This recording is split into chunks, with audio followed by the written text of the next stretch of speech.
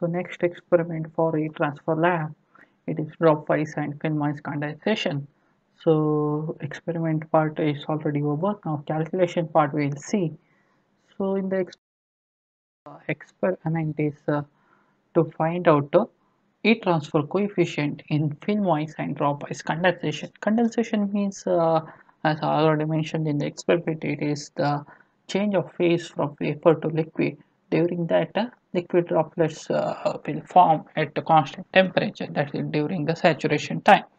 So that liquid droplets, either it will be form in the droplet form or it will be in the continuous form on the surface of the tube. Whenever the heat exchanger process will take place, mainly in the evaporator or condenser, depending upon the application. So this is very important phenomena because heat transfer should be very much effective. We have to check whether the film-wise condensation or drop-wise condensation, which one will be the effective the heat transfer coefficient. So which one is good? So depending upon the types of material used, types of surfaces, geometries, all those things will come into picture, whether it will form the dropwise or filmwise type of condensation. So already theory we have covered, and also we have covered the experimentation part. What are the readings we have to take? Just we are recalling that here temperatures we have to note down. So T1 will be the water inlet temperature, T2 will be the surface temperature in the copper tube. We have two types of copper tubes.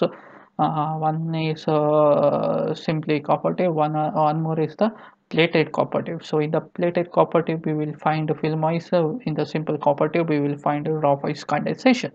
So whenever you talk about dropwise condensation, then the temperature regarding the copper tube we have to note down, that is T2, surface temperature of the copper tube, and a vapor temperature in the copper tube glass column. Remember, T3 will be the vapor temperature in the copper tube glass column.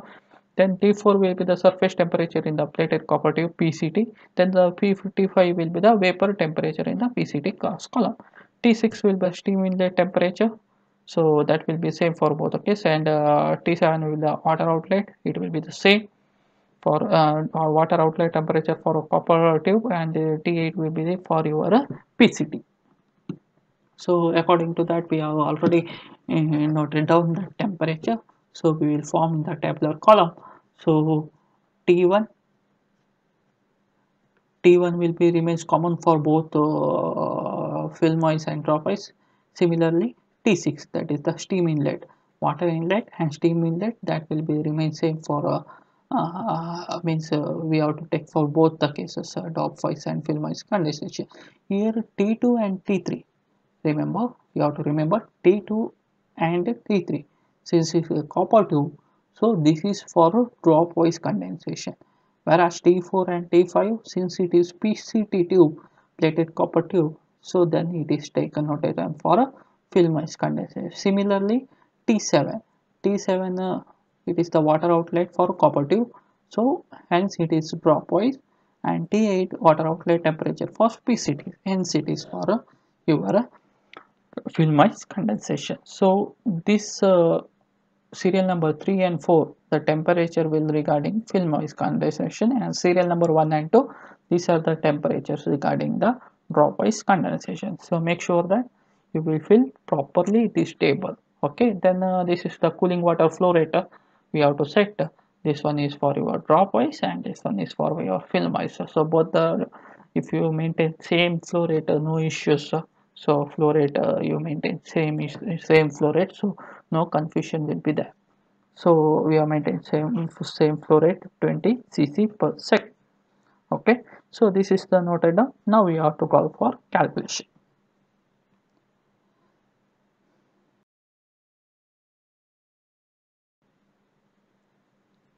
In the calculation, first we have to find out the heat carried away by the filmwise condensation. That is, we are talking about serial number 3 and 4. So how to find out? This is the formula. Q is nothing but mCp into delta T for a filmwise. So mass flow rate of filmwise, Cp of filmwise, and delta T temperature difference. So mass flow rate will be you have already noted on the flow rate, that you have to convert it into kg per hour. So cc per second is that you have to convert it into kg per hour.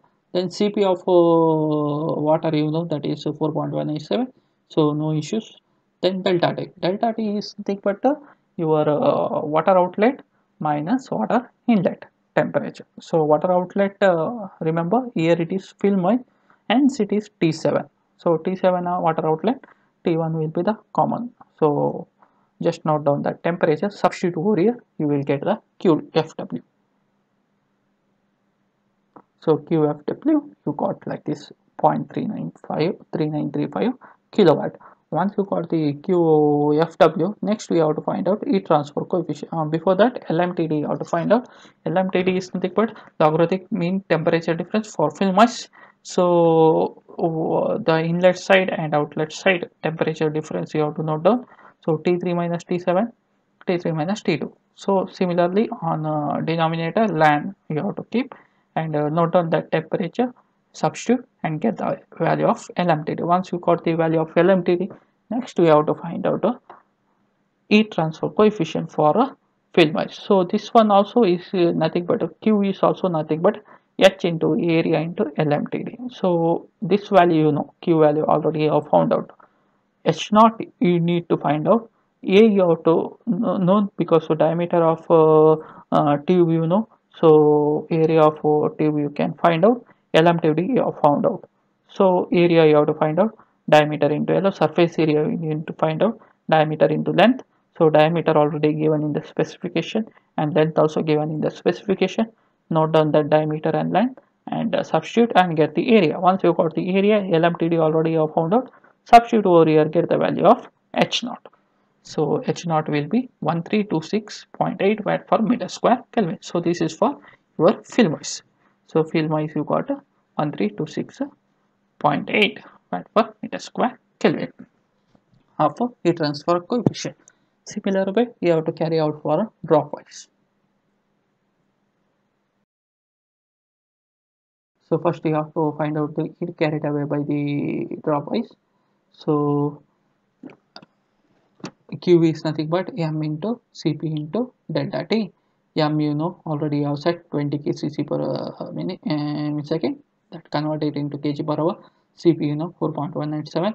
Here delta T is water outlet will be T8 minus T1. So you will get 279. Next QW substitute over there. So you will get QW. Substitute in this equation. M 20 cc converted into kg per hour. Cp and delta T. Okay. Next LMTD. You have to note on this formula and you will get LMTD. Once you got the LMTD, next you have to calculate the total heat transfer for Dropwise. Before that area will remain same as it is earlier case because of both the diameters are same, length also will same, so area will remain same. So substitute and get the value of H naught. So in this way you will get the H naught for your Filmwise and Dropwise.